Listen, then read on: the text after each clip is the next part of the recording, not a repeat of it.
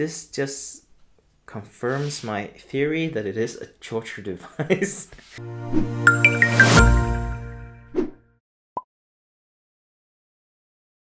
Good morning and welcome to Morning Mistakes, the morning show where we're gonna try to guess some ancient history products.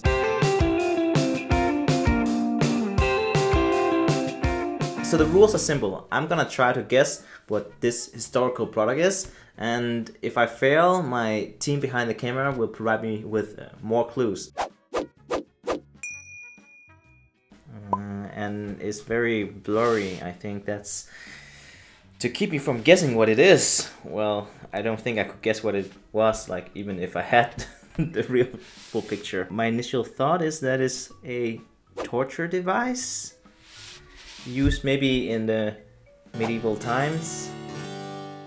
Okay, this just confirms my theory that it is a torture device. It's really creepy. Screws. Actually, I have another guess. Maybe it's, some kind of a medical product, points in your head so it can relieve some pain. That or the torture device, I think, is 50-50 now. Let's try to look at more clues.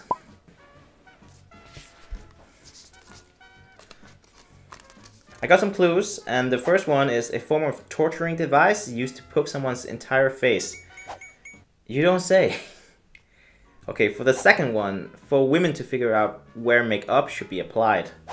The third one is to shape the head a certain way that was seen more attractive.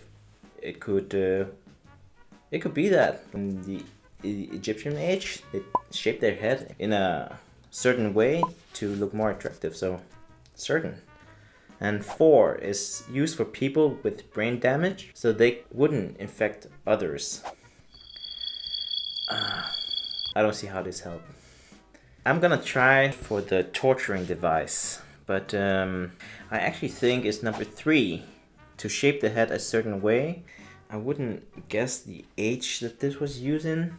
Maybe 3000 BC, the Egyptian era. Okay, so you're actually wrong. This device is from 1937 and it was used for women to figure out where to put their makeup.